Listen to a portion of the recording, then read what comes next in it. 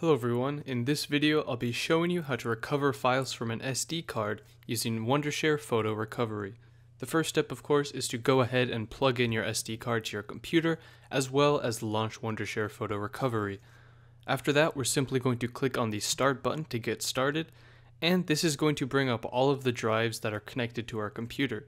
If your drive is not showing up properly or at all, simply click on refresh drives and it will update the names or the actual drives connected. In this case, that brought up my proper SD card, so I'll just make sure I have it selected.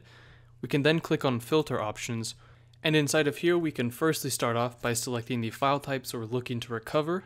I'm going to go ahead and mark them all and deselect all of them. Then I'm going to go ahead and select photos as well as different video types. That way I can increase my search results and narrow it down to just a few file types that I really want to look for. In the select region area, it's a bit more advanced, but it allows you to set the starting and ending sector to search on your SD card. In this case, it's set to 0 to the maximum ending sector, which will basically search through the entire thing.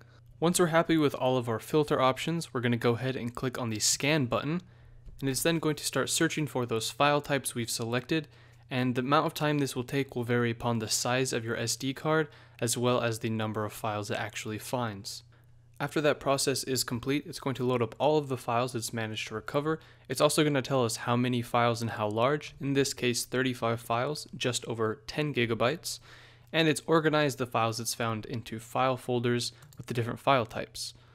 And for some file types, such as photos and documents, you can actually preview them. However, in this case, since I just found some videos, it's not able to process those and preview them. However, we have found all of the files we've wanted.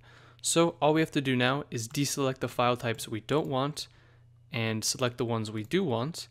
And in the bottom right, it's going to tell us how many files we have selected and how much space those are going to take up.